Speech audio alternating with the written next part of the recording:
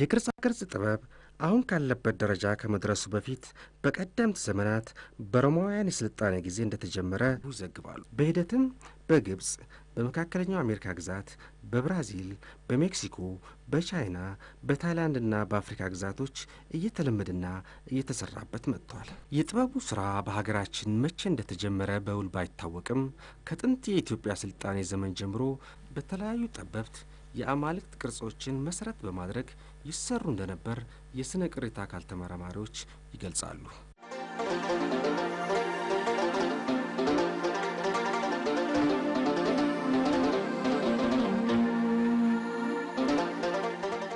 ባለንበት ዘመን ጥበቡ እያደገ መጥቷል። በአሰራሩም ገደብ ሳይኖርበት የተለያዩ ቁሶችን በመጠቀም እየተሰራበት ይገኛል። የዛሬው የኪነ ጥበብ እንግዳዬ በዚሁ ሙያና ተያያዥ ባላቸው ጥበቦች ለረጅም ዓመታት በስራው የቆየ ሲሆን አጠቃላይ ጥበቡ ጋር በተያያዘ የሰራቸውን ስራዎች አብረን እንቃኛለን። እንግዲህ የትውልድ ቦታዬ ያው መሀል አዲስ አበባ ውስጥ ነው። አዲስ አበባ ወደ ስላሴ ጀርባ ካህን ሰፈር ይባላል። እዛ አካባቢ ነው የተወለድኩት። እድሜም ለትምህርት እንደደረሰ በዛው በአስፋወሰን ትምህርት ቤት ውስጥ ስማር ቆየውና ከወላጅ እናቴ ጋራ የመንግስት ሰራተኛ ስለነበረች ወደ ጅማ ሄድን። ጅማ የአንድ የ4 አመት ቆይታ አድርገን መጣን። ከዛ ወደ ናዝሬት፣ ከናዝሬት በኋላ ተመልሰን ወደ አዲስ አበባ ገባን። አዲስ አበባም እያለሁኝ ብዙ ጊዜ ሙያ ላይ አደላለሁ። በአናጺ ቤት ውስጥ በትርፍ ጊዜ ለመስራት ብዬ አንድ አናጺ ቤት ውስጥ ገብቼ አናጺን ትምህርት ከተማርኩ በኋላ በዛ ሙያ ቀጠልኩ።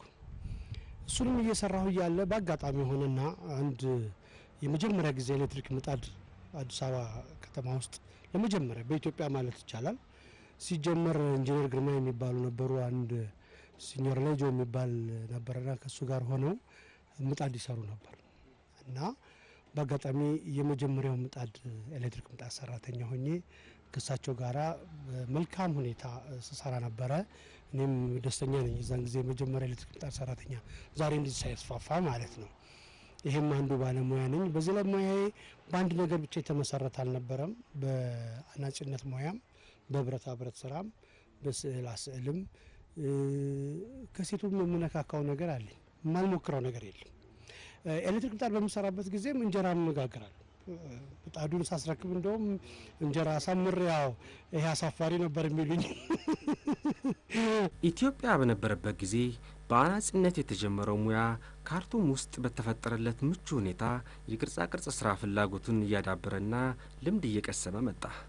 በሂደትም በርካታ አንቱ የሚያሰኙ ስራዎችን ለመስራት በቅቷል። በአጋጣሚ በደርግ ጊዜ ያው መቼም ብዙ በወጣቶች ላይ ብዙ ነገር ይፈጠር ነበርና በዛን አካባቢ ወደ ስደት የመሄድ እንትን ተነሳሳው። ተነስቼም በስደት ወደ ሱዳን ሄድኩኝ። በ1978 ማለት ነው ወደ ሱዳን በስደት ሄድኩኝ። ሱዳንም ከቆየው በኋላ እዛው ያለው አላማዬ ለመሸጋገሪያ ነበረ ሄድኩበት። ግን በአጋጣሚ ያው የእህል ውሃ ጉዳይም ሆነና ካርቱም ውስጥ ለመቆየት በቃው።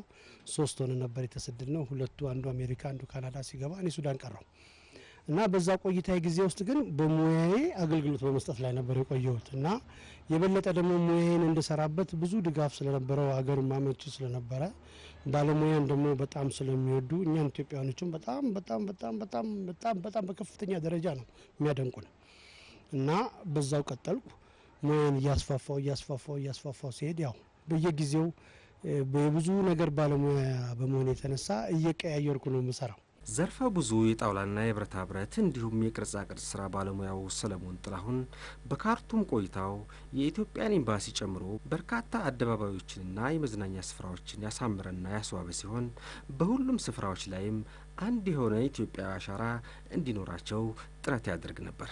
የኢትዮጵያ ኤምባሲ ትልቅ ምስክሬ ነው። ለዚህ ያው ሱዳን ውስጥ ያለው የኢትዮጵያ ኤምባሲ የመዝናኛው ክበቡን ሙሉ በሙሉ በባህል ስራ ነው የሰራውት። እንደውም ብዙን ከኢትዮጵያ የሚመጡ ከዚህ የሚሄዱ ባለስልጣናት ሁሉ አይተውልኝ ለጉብኝት የሚሄዱም አይተው በጣም አድናቆትን ሰጥተውኛል። ባይገርምህ እዚህም መጥተው የጎበኙ ሱዳኖችም እዛም የሚመጡ ኢትዮጵያ ገባን ነው የሚሉት። አዎ ገና ሲገቡ በቃ ውስጣቸው ይራበሻል። ጎጆን እንኳን ሳይቀር ቤቶቹን በባህል በትክክለኛ በሲሚንቶ ሳር በማስመሰል እንጨቱን እንጨት በማስመሰል በሲሚንቶ ቀርካውን ቀርካህ በማስመሰል ይህን በማድረግ እንደውም ኢትዮጵያ ኤምባሲ መግቢያው በሩ ላይ ዋናው በሩ ላይ በራሴ እነሱ ከሰጡኝ ስራ ውጪ ዋሊያን አስቀምጬበታለሁ እና ቀንዱን በማየት በጣም ይደነቃሉ።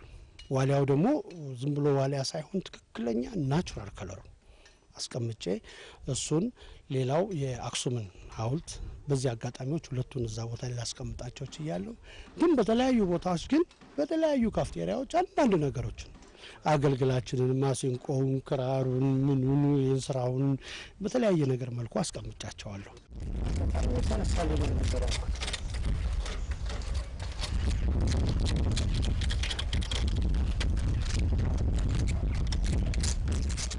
አጠቃላይ በፍጹም ባህላችንን ለማሳወቅ አይደለም እዚህ ውስጥ ስደት ላይ ከባንዲራችን ሳይቀር አጋጣሚ በመፈለግ አይደለም ይሄንን ባንዲራችን ሁሉ ያስቀመጥኩ ነው በመሰናበት ቦታ ሁሉ ከባህልም ስራዎች ውጪ ከዚህ በኋላም ያለ ስራይ በዚሁ ቢቀጥልልኝ ደስታውን አልችልም። ለማስፋፋት ነው ይሄን ትልቁ ዓላማዬ መቀደም ይሄ ነው።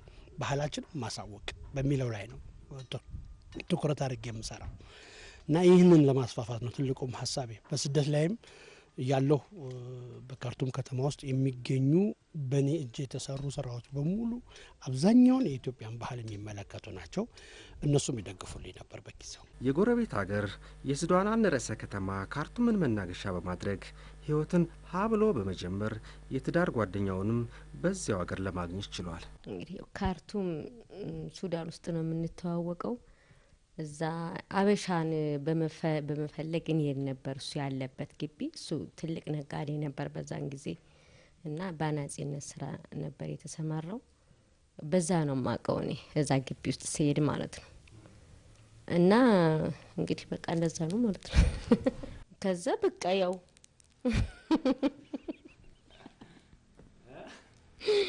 በቃ ከዛ በኋላ የበርበሬውን ስራ ለብዙ ሰዎች እኛ እንናገርለት ነበር። እኛው እናገርለት ነበር እንደዚህ ግቢ ውስጥ አለ በርበሬ ቆንጆ በርበሬ የሚሸጥ ምናምን በማለት ያከፋፍል ስለነበር ለዛ ለአበሻም ለሱዳኖችም ካፍቴሪያ እንትኖች ምግብ ቤቶች ማለት ነው። ያው በዛ ምክንያት ተዋወቅን ማለት ነው። ከ26 ዓመታት የሱዳን ቆይታ በኋላ ከባለቤቱ ጋር ባደረገው ስምምነት መሰረት ቤተሰቦቹን በመያዝ ጉዞውን ወደ ትውልድ ሀገሩ ኢትዮጵያ ለማድረግ በቅቷል። በመጀመሪያ ደረጃ ያው ባናጺነቱ ሙያ በመሰራበት ጊዜ በካርቱም ውስጥ ካፍቴሪያዎችን እናሳምር ነበር እና አብዛኛው ስራችን ካፍቴሪያ ማሳመር ነው እና በማሳምርበት ጊዜ የተለያዩ ፈጠራዎች አዳዲስ ነገሮች ይመጡልኛል እና እነዛ ነገሮች ሳንጸባርቅ በአጋጣሚ ሆኖ በእንደዚህ በቅርጻ ቅርጽ እንትኖች አያለሁ በእያንዳንዱ ቦታው ላይ የማየውን ነገር ከመሞከር ወደ ኋላ አልልም እና በአጋጣሚ አንድ የፓኪስታን ሰዎች ናቸው መጥተው የሆነች ቅርጻ ቅርጽ ነገር በትንሽ ነገር ሲሰሩ አየኋቸው እና በኋላ እዛ ካፍቴሪያ ውስጥ ይሄን ነገር እኔ ደግሞ ከነሱ በተሻለ ለምን እንደዚህ አድርጌ አልሰራለም ስለው ሊያመኝ አልቻለም እና የመጀመሪያ ሙከራዬን እዛ ቤት ውስጥ ሰራው። ከዛ በኋላ በቀጥታ ወደ መድኃኔዓለም ቤተክርስቲያን በካርቱም ውስጥ የሚገኘው የኢትዮጵያ ኦርቶዶክስ ቤተክርስቲያን አለ። እዛ ግቢ ውስጥ ሄድኩኝና የቤተክርስቲያኑ አስተዳደር አንድ የመድኃኔዓለምን ምስል ለምን እዚህ ቦታ ላይ እንዳስቀምጥ ይፈቀድልኝ አልኳቸው። ለምን ብዙ ጊዜ እዛ አገልግሎት ሰጥ ነበርና እንዴ እንደዚህ አይነት መልካም ፈቃድ ከሆነማ ብለው ያን ነገር እዛ ግቢ ውስጥ ሰራሁት። ውጤታማ ሆነ።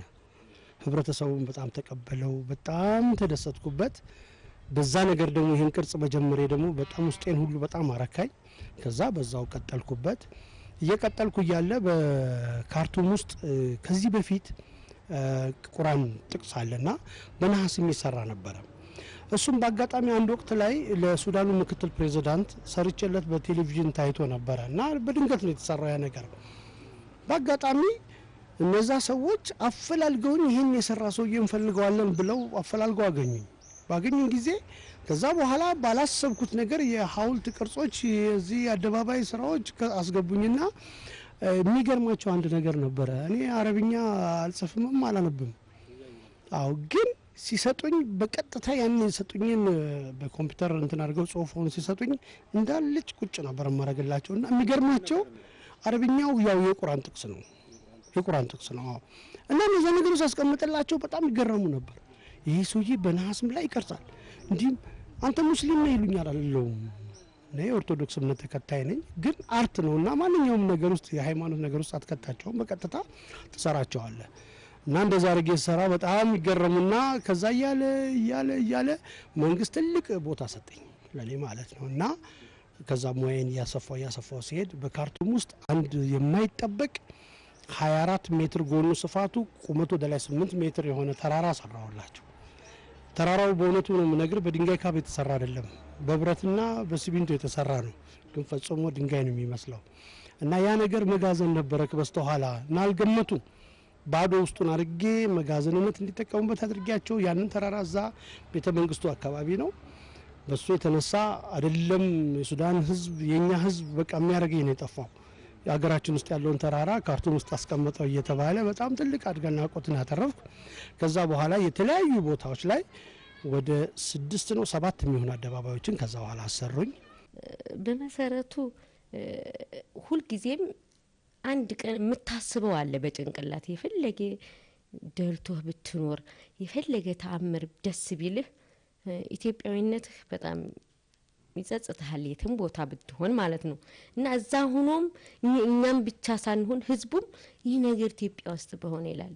አሁን ካርቱም በጣም ብዙ ስራዎችን ሰርቷል በጣም ብዙ ግን በሰራበት ስራ ሁሉ አረንጓዴ ቢጫ ቀይ ያላስቀመጠበት ስራ የለም እና እንደም ለምንድን ነው ሁሉ ብለውታል እንደዚህ ለምንድን ነው አረንጓዴ ቢጫ ቀይ ተወዳለህ ምናምን አሉት ያሉበት ቦታ እኔን ሁሉ ይጠየቁኛል እና ያው ያ ነገር ስሜት አለ የፈለገ ቢደላህ አገርክን አንድ ቀን ታስታውሳታለህ አትረሳም እና እሱ አሁን እንመጣለን የሚል ሐሳብ ባይኖረውም እኔ ግን ቀድሜ መምጣት እንትንና ከመጣን ደግሞ ባህር ዳር መኖር እንዳለብን ቆይኔ ቀድሜ ለምጣና ላመቻች ምናምን እስኪ ሊየው ምናምን አገሩን አልኩት።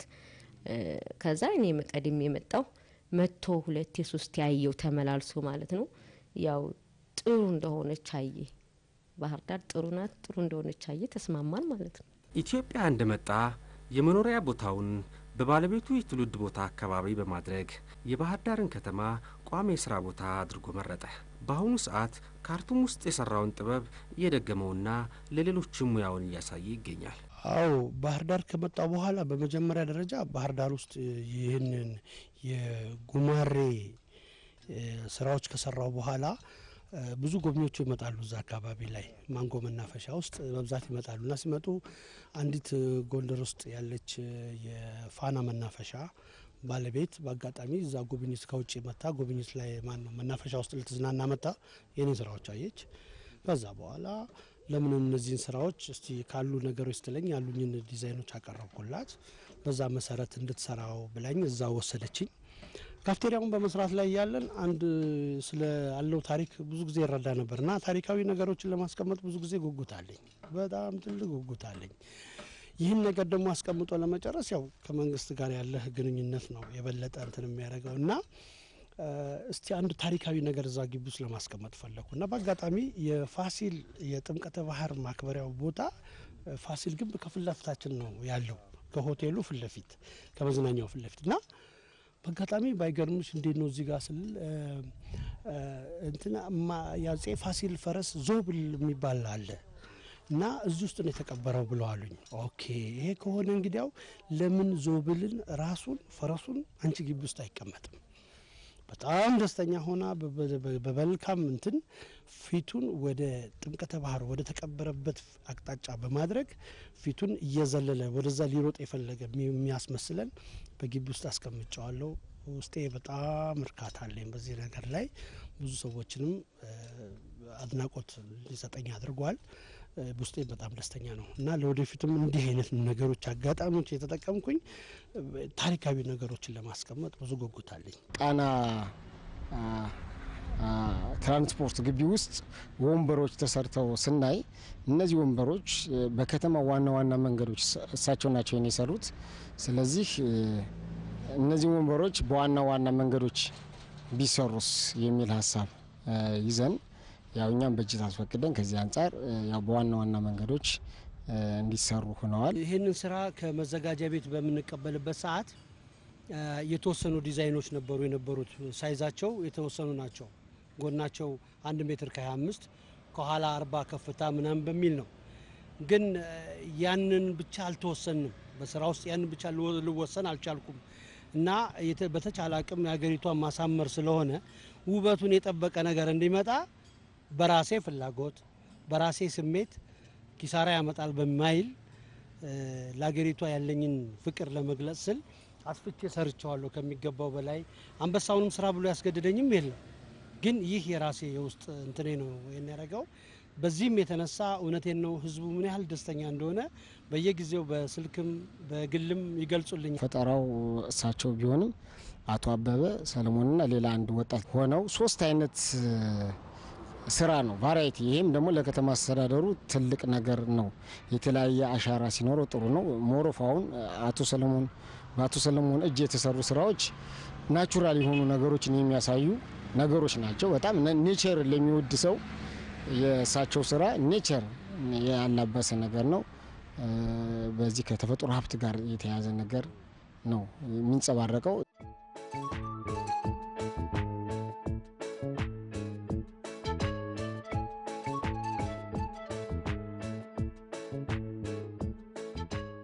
ወይ በስልጠናም ሊሆን ይችላል በተለያዩ በማሳየት የምታረጋው ነገር አለ ያንተ ሙያ ለማሸጋገር? አዎ ይሄ ነገር እንኳን አይደለም ሀገሬ ገብቼ በስድስት ላይም የፈጸምኳቸው ነገሮች ናቸው። ብዙ ኢትዮጵያውያኖችን እዛ የሚገኙትን አይደለም ኢትዮጵያውያኖችን የሱዳኖች ራሳቸውን በኔ ሙያ ውስጥ እንዲሳተፉ ብዙዎችን አሳልጠኛለሁ።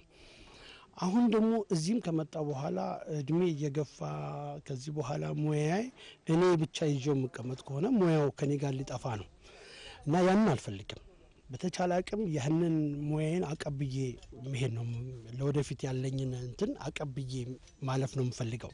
ይሄን በማድረግ እንግዲህ ትልቁ ማመቻቸት ያለበት መንግስት ነው። መንግስት ከጎን የሚሰለፍ ከሆነ አሁን ያሉትን ወጣት ትውልዶች በሙሉ አይደለም የኢትዮጵያን ሕዝብ በሙሉ ባሰለጠነው ደስታውን አልችለው። ያው ጋሽ ሰለሞን ማለት ትልቅ ባለሙያ ናቸው።